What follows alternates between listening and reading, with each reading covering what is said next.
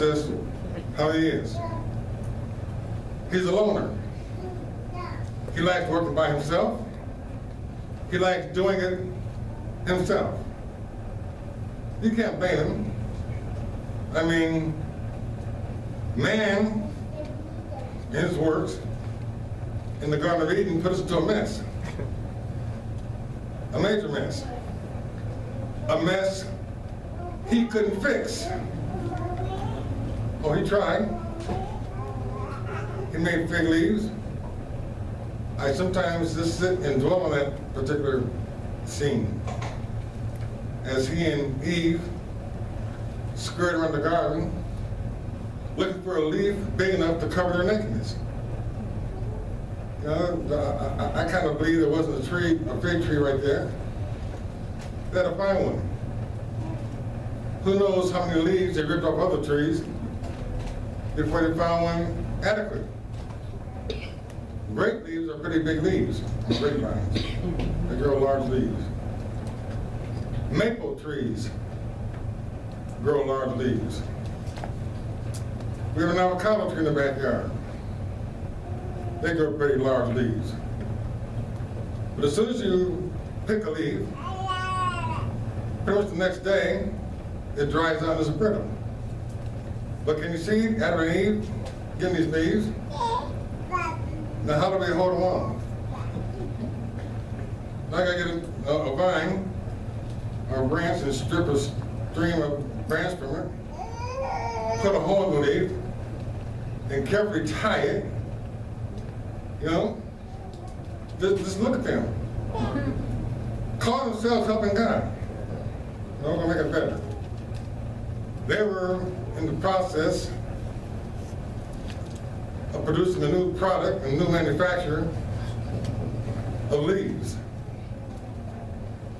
They knew it didn't work because with the leaf on, when God came down and says they wouldn't have hid themselves, they had the trees. Who knows what they'd have done? They could have put a tree on themselves. We can't help God. We help God, we make a mess. So when God told Peter, although it looks like I'm washing feet, what I do now, what I do, thou knowest not now, but thou shalt know hereafter, then just wait till he's finished. Does Peter do that? No, he's just like us. He's going to tell God something that he thinks God doesn't know. Why do we do that? Why do we attempt to fill God in on details of our lives as if God has no idea what's going on here? He's the one who declares the end from the beginning. He says things that are to come as though they already happened. And we dare instruct him. He said, I think it's in Romans, who have been his counselor, who has been his instructor. God said, I never took advice from anybody. And Peter's going to dare advise Jesus and tells Jesus, you know, to wash my feet and my hands and my head. Well, if that was necessary, God would have done that. Right? Sometimes we pray. You're best off telling God, although he already knows, but you go through the procedure of telling God what's wrong. Stop there. He doesn't need you to tell him that, really. But when you pray and got problems, tell God your problem. Don't try to form the words in a certain kind of way. Pray a certain kind of way. One thing he hates when we pray, he says, use not what? Vain repetitions. Vain repetitions. Repeat the same thing over and over again. Tell God one time. He's smart. He won't forget it. You know, that's God got it. He's got it. He knows your thoughts from afar off. He knows you're going to pray about it before you pray. But as a father, He expects you as his children to tell him. Period. But after you tell him what's wrong, don't insult his intelligence by telling him how to do it. He makes snowflakes. All of them are different print. He makes fingerprints. All of them different. How in the world can you advise God on how to fix your problem? Why would you do that? Your best effort. You ever been in a committee, in a group meeting, and everybody's giving ideas, and you give yours, and somebody snickers, you know? You laugh? Anybody ever in that situation? You don't understand until you've been there, okay? It's a real lousy feeling. You stop and say, well, why is that so funny? Then they proceed to tell you why. It was so funny. I think God does it every time we attempt to tell him how to fix it. When we attempt to tell God what we need, tell God what you don't have, don't tell God what you need. Okay? Tell God what's wrong, but don't tell God how to make it right. You tell him what's wrong, he'll figure out a way. He's just that smart. Don't tell God to wash your hands and your feet and your head. Particularly when you see him wash your feet only. Don't ask him what's he doing. Okay? And particularly tells you, you're not going to know now. Tell you later. I can tell you how many years I have wondered about the scripture of Habakkuk when he said, though it tarry, wait for it, because in the end there shall be speak and not lie, and it won't tarry. That wore me out. Then the Lord know, why am I trying to figure that out? He said, you know this in the Bible, as I told you. And he was right. He said, I'll show that to you. So when the time comes, I'll explain it to you. And quit trying to figure it out. You're not going to know now, but you shall know hereafter. The strong delusion. I spent many hours trying to figure it out. Then God finally stopped me, so why are you trying to figure this out? You would know about a strong delusion of Peter if I had told you. So I get ready to tell you what it is. I'll tell you what it is. You're going to know, but not now. When did God first talk to us about a strong delusion? Back in 96. When did God explain the strong delusion? 2013. He said, you're going to know, but not now. Jesus said to him, verse 10, he that is washed needeth not save to wash his feet, but is clean every whit. He's saying, I'm not washing your feet because they're dirty. I'm doing something you don't know yet, but you will know later. And just to understand, Peter, and you are clean. So I'm not going to wash your head and your hands. I don't have to wash your feet, but I'm doing something. If you'll leave me alone and quit interrupting me, I'll do it. All we can do is slow God down at our best.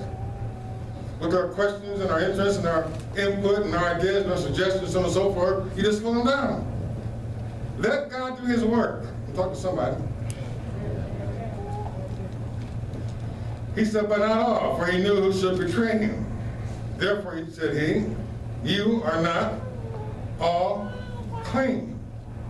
Now this takes it to another scope altogether. The Bible tells us we are washed, or cleansed rather, by the washing of the Word. Judas didn't become Judas overnight. Judas never heard the Word. Judas got upset 2 times. The first time an alabaster box was poured over Jesus' head, and again Judas said it could have been sold for 300 pence, which is a lot of money. 300 pence represents 10 months' wages of a common man.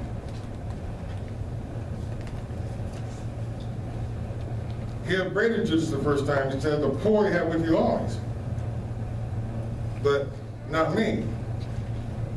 The second time it happened, you'd think Judas has been quiet, if he didn't agree. But he spoke it the second time and protested when Jesus was anointed for against his burial. Judas never realized who Jesus was. He never came to understand the value of having a Jesus in his life. And when Jesus spoke, Judas was like the typical man, the sinner man, who agreed with some things Jesus said, and they make sense. And other things like, that's just Jesus talking. When we do that with God, you are staying in the situation of being unclean. And that's why the sin of blasphemy against the Holy Ghost is such a grievous sin, an unforgivable sin, because it takes the Word of God. Keep in mind, let me take that up from the root.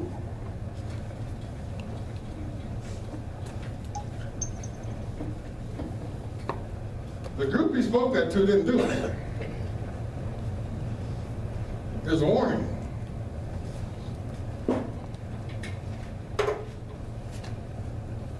Number one, the group that he spoke those words to didn't do it because, one, the Holy Ghost was not yet given. So it would be impossible to blaspheme against the Holy Ghost while Jesus was on the face of the earth as a son. He warned them against it, but didn't really tell what it was. You can get an idea of what it might be from the human logic. He had just done a work, and they took the work he did and ascribed it to the working of Beelzebub. So the blasphemy against the Holy Ghost then would be to take the Word of God and ascribe it to another source. Got me? Yes. Primarily satanic. You ought to come across, well, just come across, in some cases you guys might have caused some, created some blasphemers. Other than that. I mean, to see certain things that have been written in the videos, I am not, and never have been a my opinion preacher, or I think, or I feel, or I believe. If the Lord didn't say it, I ain't saying it. I think y'all know it by now. If I say something in the name of the Lord, I'm going to give you the verse where the Lord said it already. I'm just wrapping up, writing on the feast days, which is a part of the last trump, but a very vital part of the book. A part of the book, in my opinion, is the most purest scripture part of the entire book. It's just pure word, nothing else. Anybody who knows his voice and has ear to hear what the Spirit has said to the church should be able to read those writings and realize that this is not this man. So since they can't say that, they accuse you all of worshiping the man. Can you imagine that? Well, that's wrong. But if you're going to be accused of that, you might as well worship somebody who's worshiping God and promoting God, promoting Christ. Does that make sense? Yes. If you're going to worship me for the fact that I worship him. That's right. And in my writing, Steve is nowhere there. I try constantly to use the word, not to use the word I, my right, period. Hard to do. Sometimes you're just forced to write I. I would like to, if writing laws allow it, if you write I like to write it like this. Little I. Because there's no capital I in the world, except the Lord. He said, I am. So after he had washed their feet and had taken his garments and was sat down again, he said unto them, know you what I have done to you? There's a chance for Peter to speak up. He didn't, because they didn't know. And you look at the writing, there's no space in there that allows them to answer questions. Sometimes Jesus asks a rhetorical question, so they'll know they didn't know. You know? When they've spoken the parable of the sower. Got to find that one, huh? Matthew 13.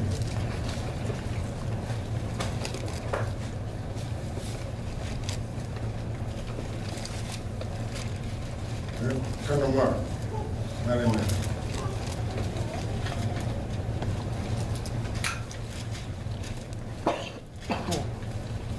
Mark 4.